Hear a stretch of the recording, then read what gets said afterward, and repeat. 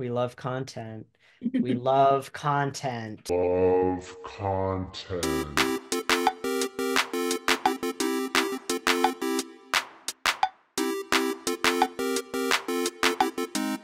Hi, I'm Felicia Reyes, one half of Let's Get Weird, which is a brand strategy and culture studio. I specialize in, branding and visual creative, and I'm also a professor at Parsons. I am Anita Chordia. I'm the other half of Let's Get Weird.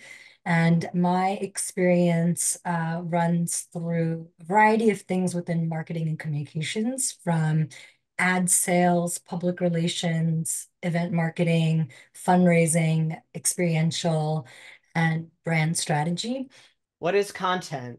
Was a question to us? Yes, it is. What is content? For me personally, content is something I'm intaking.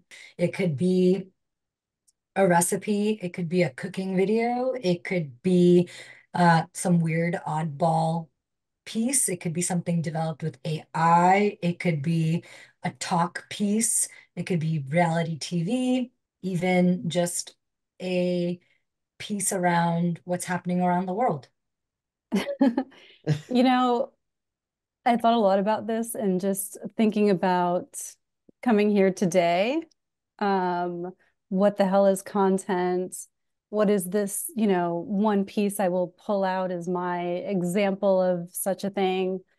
I think consumption is definitely a big part of it, but I think it's sort of like it's like the term that we had to create in order to give a label to just like this digital communication age, because it can be so many things.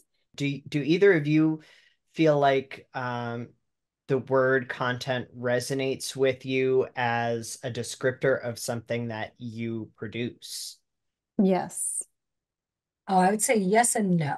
Of course, what I produce is content, but is it play on word? Am I content with it? And I also believe what we produce is beyond content, because it's sometimes content can be considered fleeting, and things that Let's Get Weird is trying to build is something hopefully that lasts beyond a cycle. That word gets put on it, right? This is content. But to Anita's point, my hope is that, it's art, it's freedom, it's expression, it's information, but eventually ends up in a bucket of content.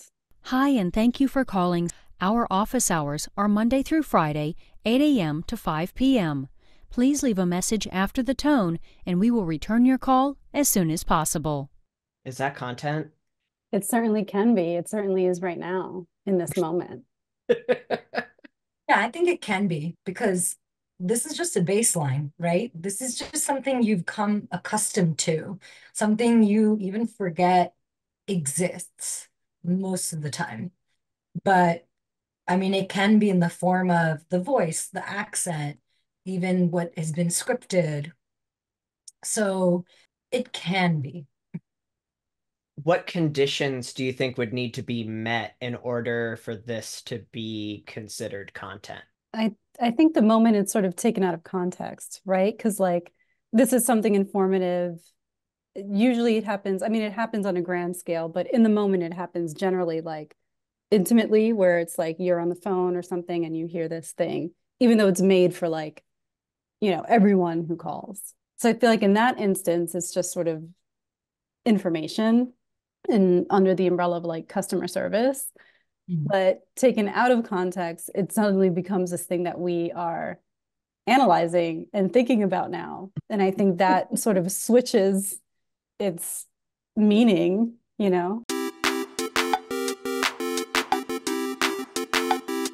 And I have to admit, I saw it first this morning on, T Magazine.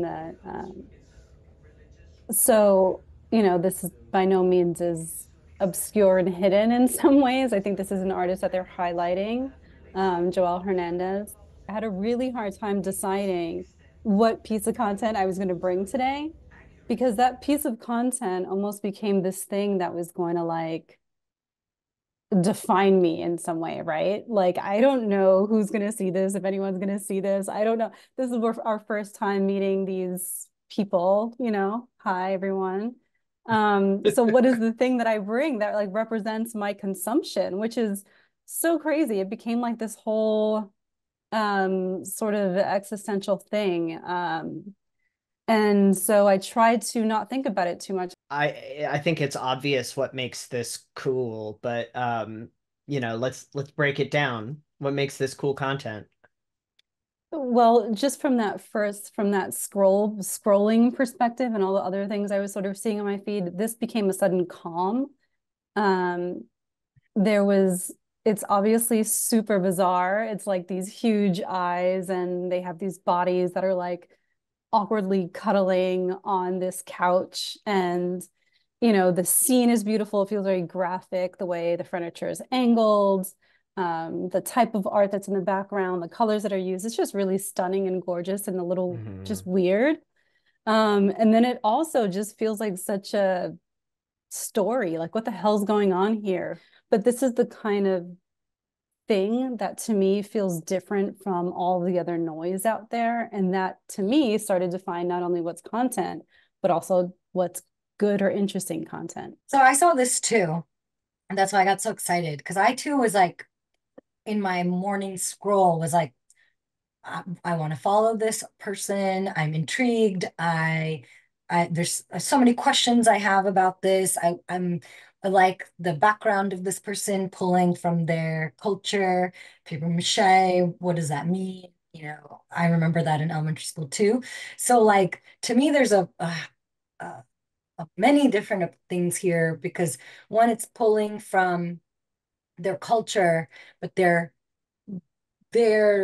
expanding on it in a manner that obviously gives anybody appreciation for work. Pro tip.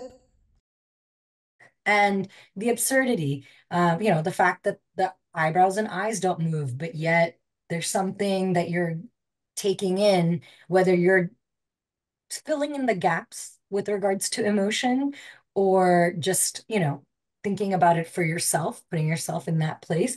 And even a lack of gender here. Like, I don't know what gender these two people could be. Obviously, they are cuddly, they're cozy, but there's so many layers of question that just this 5 seconds of whatever this is, with the color green and the yellow and the blue and that background, everything makes you stop in your place. Pro tip. One thing that Joel Hernandez does really well is, you know, essentially these are paper mache sculptures and masks.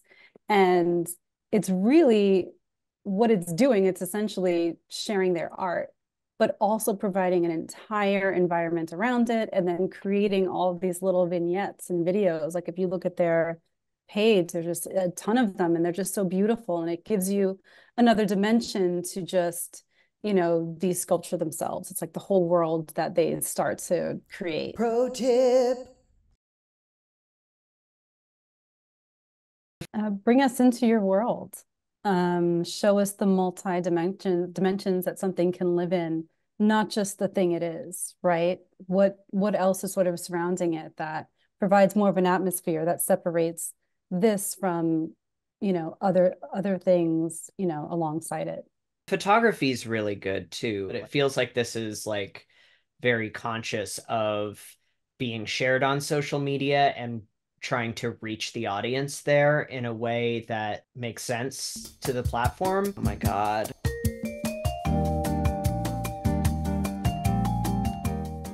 Most hilarious use of type. What are you talking about? Hilarious. I meant this. All right, so we're gonna play a game. I'm gonna show you two posts, one from Martha Stewart and one from Carrot Top, but I have the accounts blacked out. And at the end, you have to decide which one posted which. So one of these is from Martha Stewart and one of these is from Carrot Top. All right. Okay, and by Carrot Top, we're talking about the comedian with the big red hair, correct? Yes. He's Carrot Top, 1994 Comedian of the Year. Got it. This was posted on December 1st, 2023. So recently, who posted the dress on December 1st, 2023? And the second one is here. Thanks for all the birthday wishes, love, and gifts.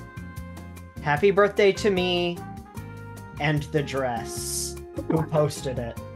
So good. The funny part is that this is actually hard.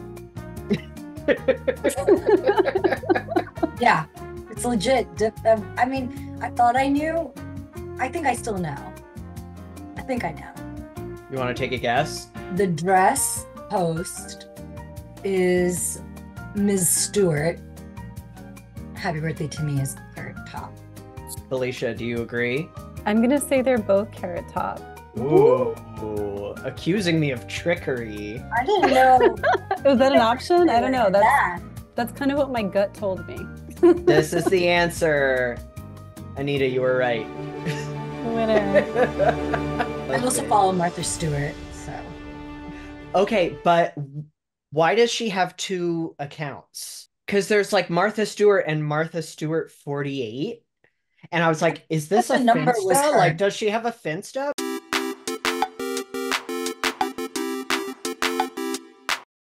Well, you know, this is so tough because I'm a content collector. I love collecting content. Ooh. So even while Felicia was showing us the Joel Hernandez work, it made me think of an Indian artist similar of that vein.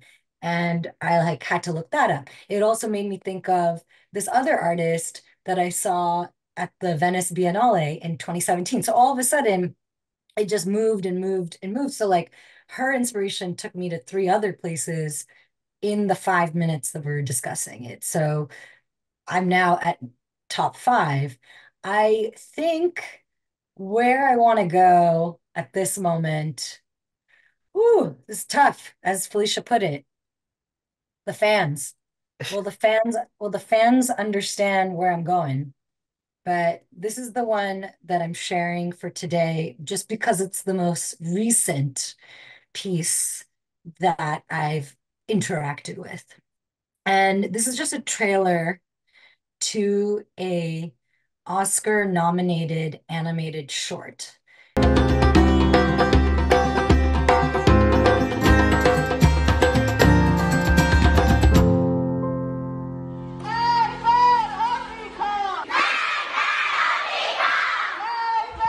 Whoa. Whoa. This is gorgeous. Yeah.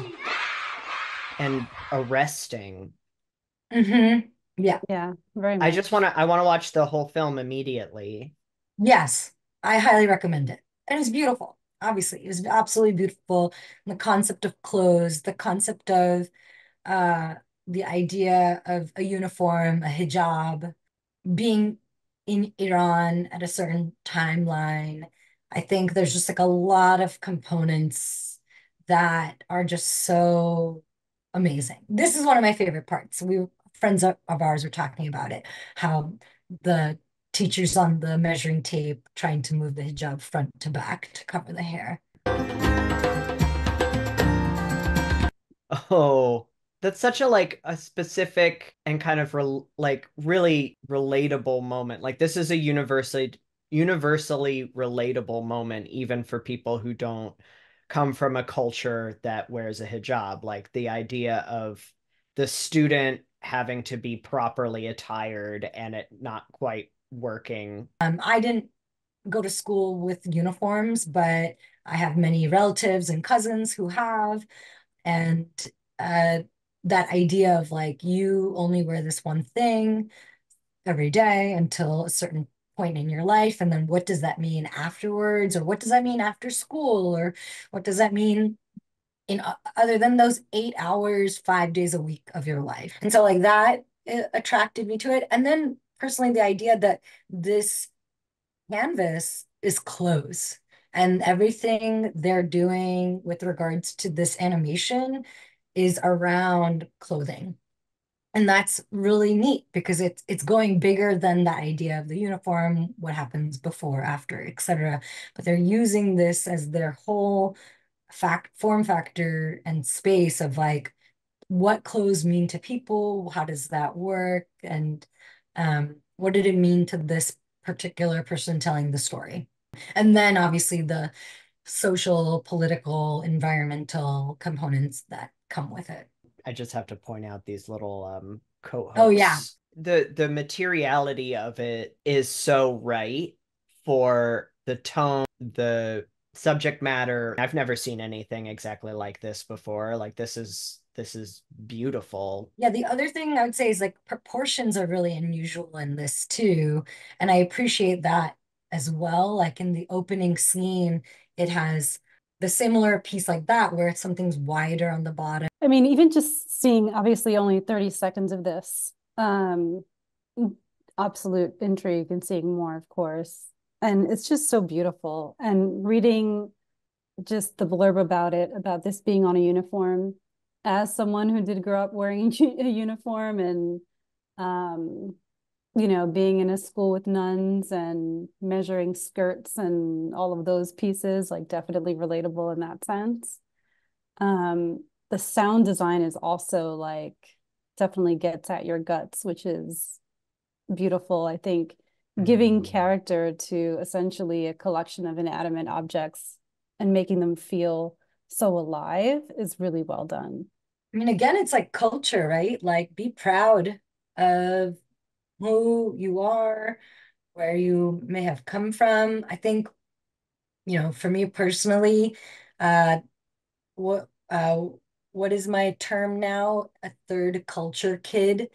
Um, it it's kind of unusual to have two sides of growing up partially in India, growing up in the United States, but really being American at the end of the day. And what does that mean to also be Indian? And for me, like, I think I resonate towards pieces of work like this because these individuals have figured it out in a way. I think as a child, I wasn't sure what side to be on. And even now, just still sorting out like, what does it mean for me to have so much lovely, amazing influence by so many wonderful things that I've come across. I think a big learning is using what you got. Pro tip. But also it's just a different way to look at telling a story or creating a piece of art slash content using unusual materials. Like there's no amount of, you know, data or AI generation that would come up with this execution. This is something that's genuinely sort of comes out of whatever it is that inspires individuals and allows for different people to have their own points of view. So just use what you got. You don't need anything outside of sort of what you already have to at least create and begin something. Using what you got and not trying to use what you don't got. Let's use what's authentically ours to use. And, you know, if people don't get it, they don't get it.